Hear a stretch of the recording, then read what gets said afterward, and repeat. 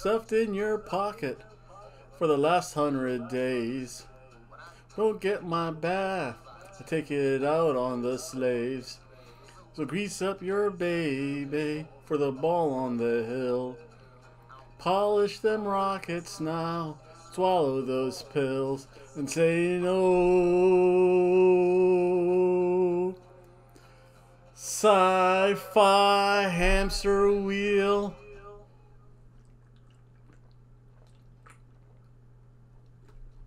Ah, that's good stuff. Oh, hello folks.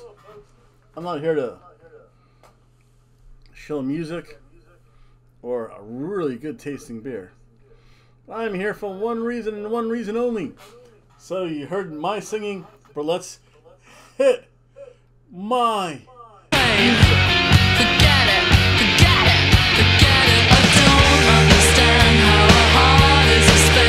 Yes, and that's true, folks. Today's Hobo predictions for I'm the one, the only. I am Hobo Tom. I saw this can design, and I'll be honest, Total Wine & Spirits, best place ever. It's a sci-fi hamster wheel India Pale Ale. I mean, one, that's just too sweet for life. But no, actually, it's just too cute looking. Again, you put a hamster with a robot laser eye and paint some neon colors in the background, or pastel colors in the background, and say it's an India Pale Ale. It's 1 pint, good tasting, well-priced beer. Cheers to you, folks. And again, I'm not here to show that, though. I wish I had paid for that. I have some bad news. Well, good news, bad news. Probably more so ugly news. Yep. SLAMIVERSARY! Impact's marquee event is this weekend. And I'll be working. So I have to work 4 to 11:45. I'm going to miss SLAMIVERSARY for the first time. Oh, geez. I've been doing this for 5 years. 7 years? 7 or 8 years I've been watching SLAMIVERSARY. Oh, wait. Major announcement.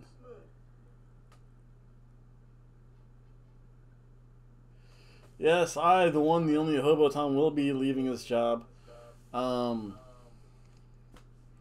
Things happened and are happening that I am not okay with. One, it would be funny if my boss did watch. First of all, it'd be amazing if my boss watched this. Cheers to you, boss. For actually watching this. But one, probably the one thing, no manager or assistant manager or anyone in management should make someone else stay an extra half hour after they clocked out of work. I can understand 5 or 10 minutes to count stuff and settle things.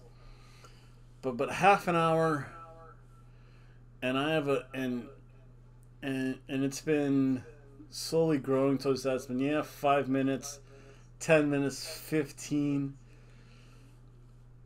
It's not right to keep people there when they're not getting paid after working there. People just want to go home and relax. People say, oh, it's only half an hour.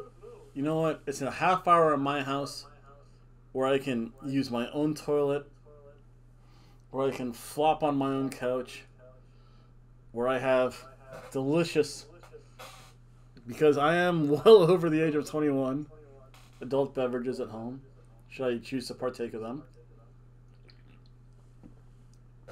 And I have Well, DVDs are video games. They could say, you know what? I need to decompress. Need to chill out. Need some escapism until Fallout 4, which is just seeming to do the same thing over and over again. But it's still fun, though. And it keeps me occupied. It's always good. I do have to figure out a few things in it. Yeah, I still have a PS4. I still have to finish Fallout 4. And then I have Assassin's Creed Origins to play, so I'll be entertained for a while. But yeah, that was one thing. Me being stuck at the store, not getting paid for half an hour while the assistant manager does paperwork, does not fly well with me. I would not do it to anyone. I'll tell you what, if I kept people there over like 7 minutes, I'd probably be pissed at myself. And yeah, oh, but people stay late all the time. Yeah, when I was a teacher, I would stay a little bit after school too. But guess what? It was just me. I didn't keep my students late. I didn't keep the secretary later. I didn't keep the cleaning staff later. If I stayed later, that was on me. And it did not have anything to do with it didn't affect anyone else. Second thing, one should never take out the frustrations they have if you're in retail, if you have frustrations with the customers being bad customers. Let's be honest. This is Bumtona Beach we're talking about. You should never take it out on your employees, underlings, staff, whatever. If you tell someone to do a job, you should not be upset that they did not finish the first thing they were supposed to do because you told them to go do something else. That's inexcusable. I had it out once with her, and it's like, listen, I'm one person. You can't tell me to do 3 things, come back 2 minutes later, and tell me to do 5 more things when I still haven't done the second thing because I'm busy doing what I should be doing. It's like, there's a whole line of customers. That can wait. Oh, but you're almost done. It's like, I got 90% of it done. There's other stuff I need to get done before the end of the night.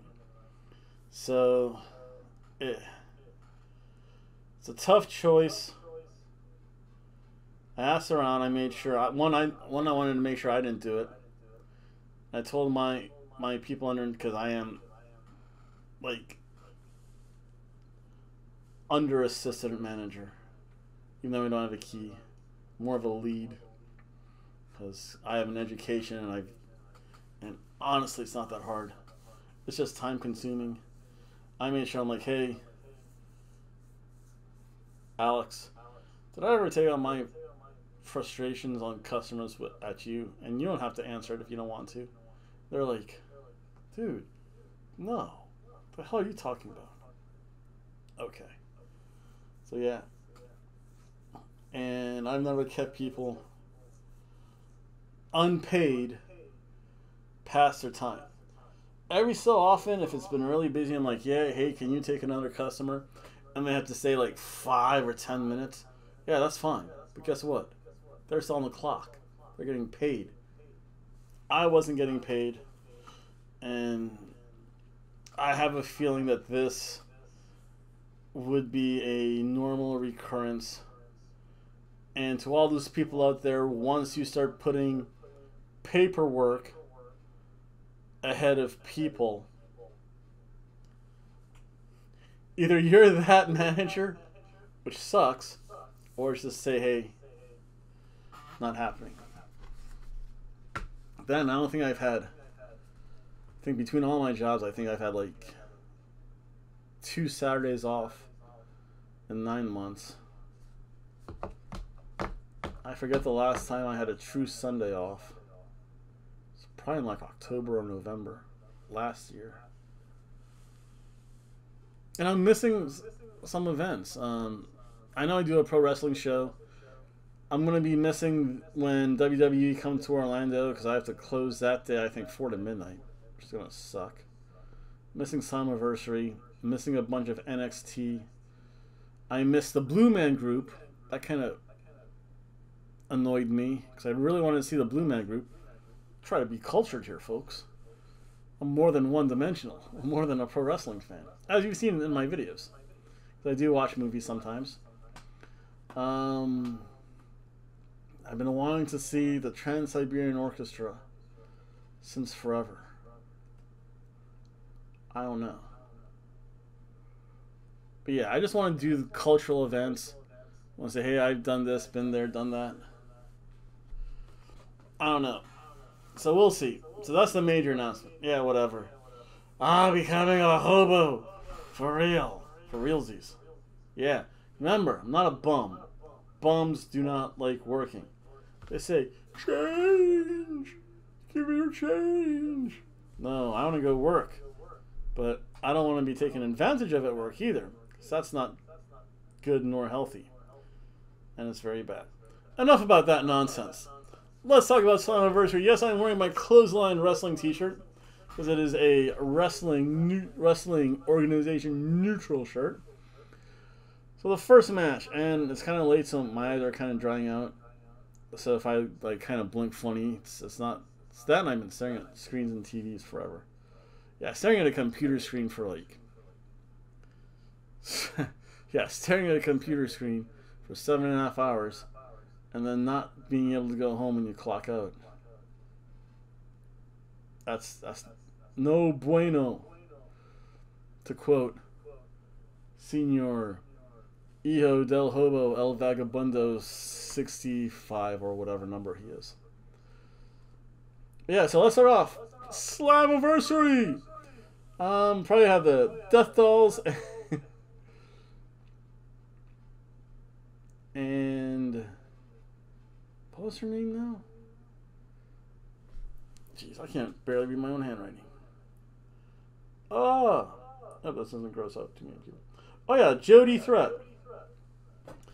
Taking on Gazelle Shaw, Savannah Evans, and Joe Vidal.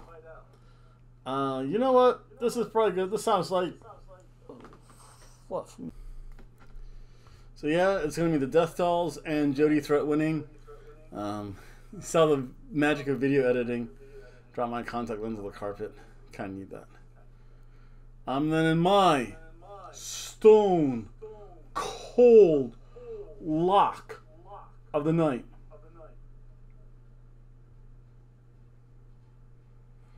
we have Joe Hendry versus Kenny King.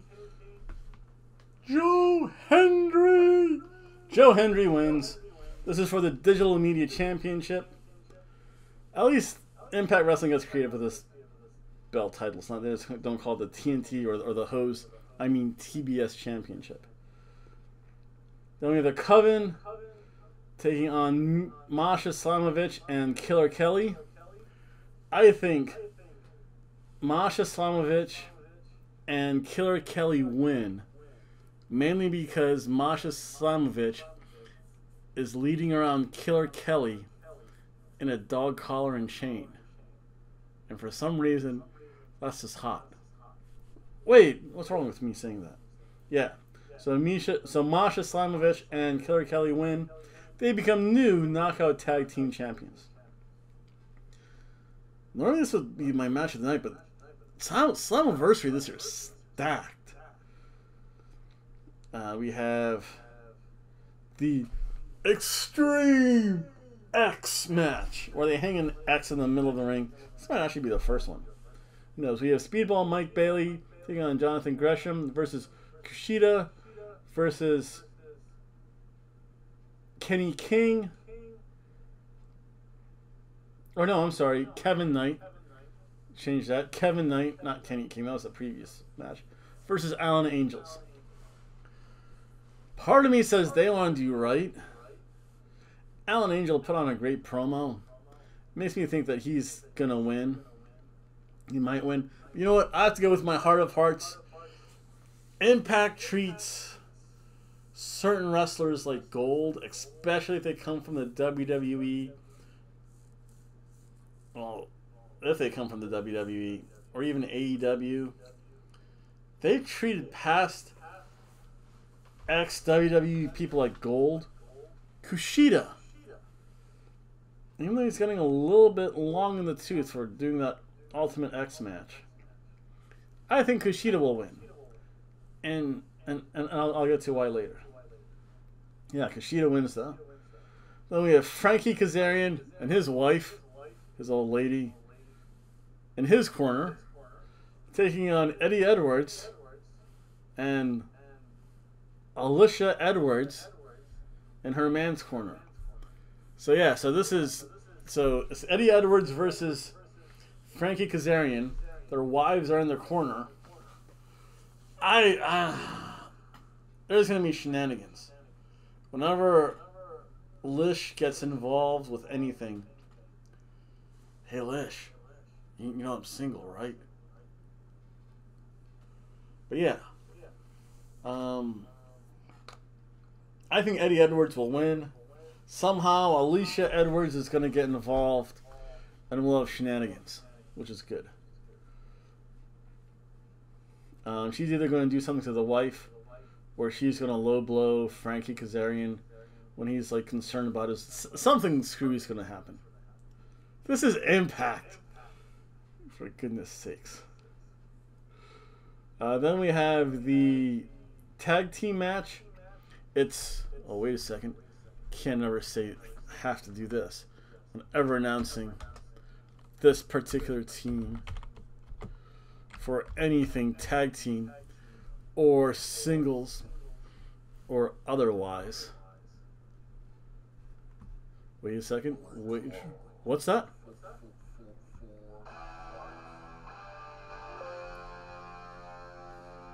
Was that the theme I thought it was? Because I'm for life. Because I'm too sweet. That's right. I got a new mag. I think I'm on the run now. I shot a human. Yeah, that's always good to hear. So yeah, so you have, again, like I said, the Bullet Club, because they're too sweet for life, in the form of Ace Austin and who's the other guy? It's not the Elite. I forget now. But yeah, Ace Austin's partner. It's Bullet Club. Who cares? Let's see here. They're going to take on Moose, and Brian Myers. Oh, I did crank that up a lot. That's why. Versus Sami Callihan and Rich Swann. I honestly forgot Rich Swann's still wrestling. Versus Subculture with Flash Morgan Webster. And I don't know who the woman was. But yeah, she looks like the proper English bimbo. And the other guy, I forget though. Only one I care about is Flash Morgan Webster, because I got a picture of him and I have his autograph, which I think it's in storage. It's still from the hurricane. I don't know. I do have to make a new Door of Wrestling or Door of something eventually. So yeah, I have, who do I have winning that match? Oh yeah, I have Moose from Moose Nation, the man named Moose, and Brian Myers. So yeah, that should be a fun match. And this is my oh yeah, that's right, that's why I did that. This is called long-term booking, folks. So we have Chris Sabin versus Lio Rush for the X Division title. What can happen? And this is one thing that I think could happen, and this would be good. Chris Sabin wins. This is going to be a good match. It's not so much match of the night, but it's going to be a good match. Chris Sabin's going to win. He's going to retain the X Division Championship. Oh, what they really could do So yeah, so you have okay, yeah, and then eventually Kushida's going to challenge him, but I'll explain my what would be an amazing long-term booking theory in a bit, because it would really elevate not 2 but 3 people. So yeah, so we'll say Chris Sabin wins. He defeats Lio Rush. He keeps the X Division belt. And then we have a tag match: Bully Ray and Diener versus Scott D'Amore and someone. Who knows? You know what? You can snooze through this match.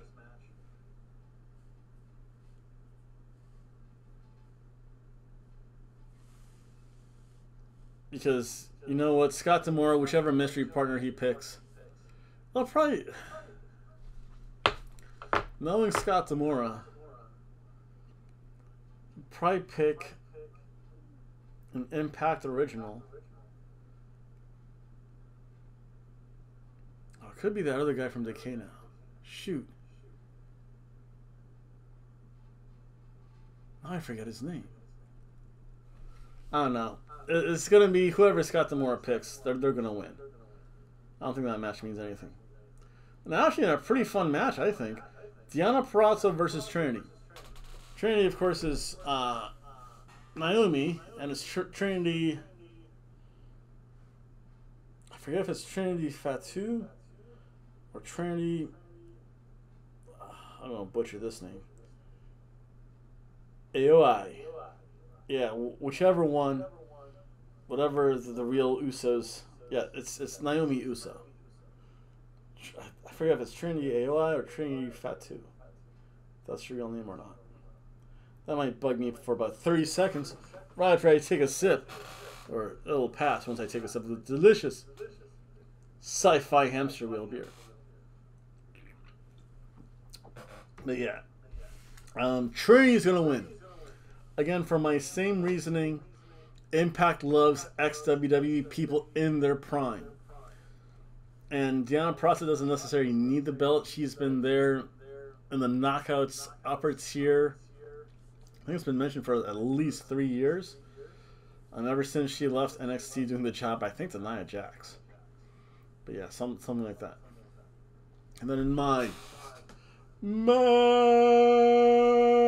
of the night,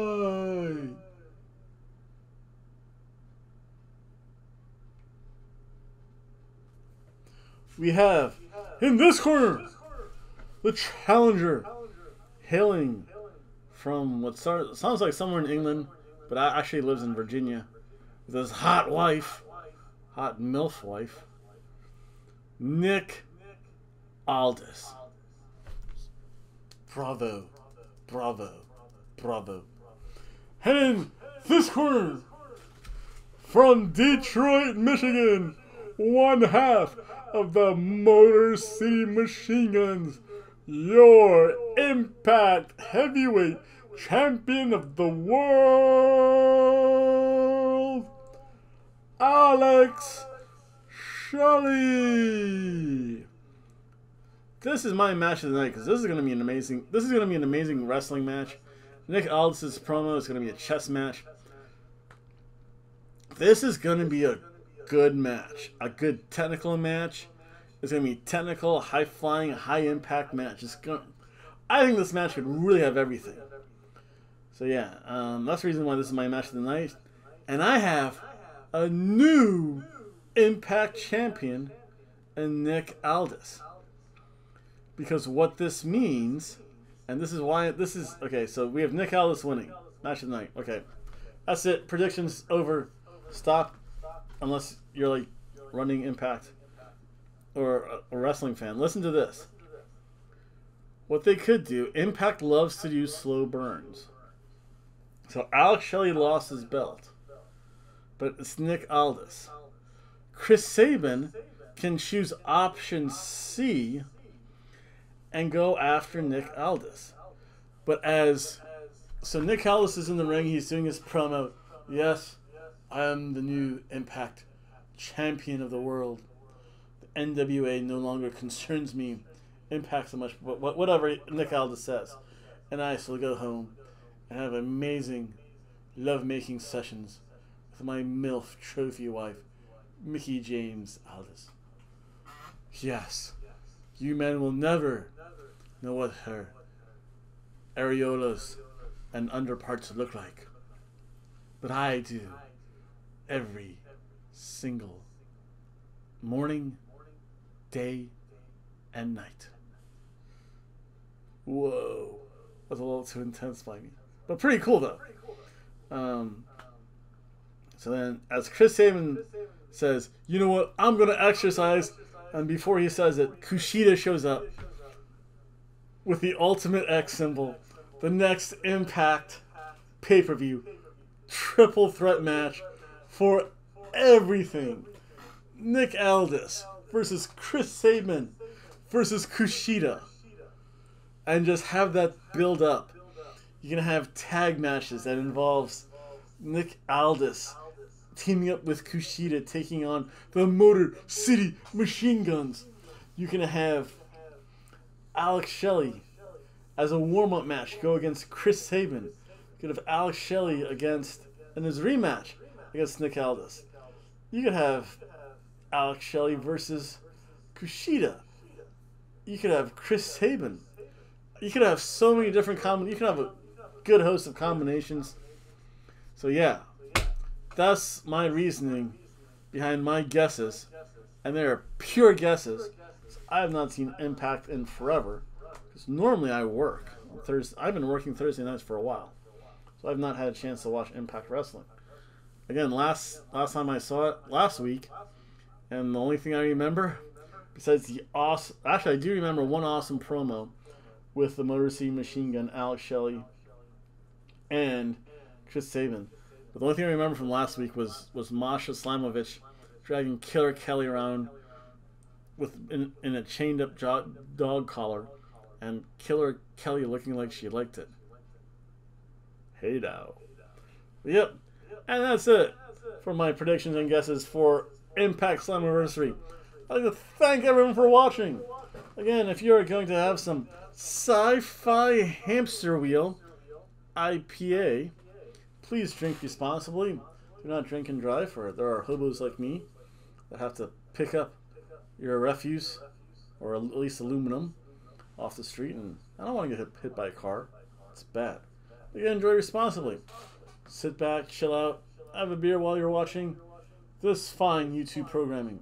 Cheers. So, other than that, to thank everyone for watching, please like, share, comment, subscribe.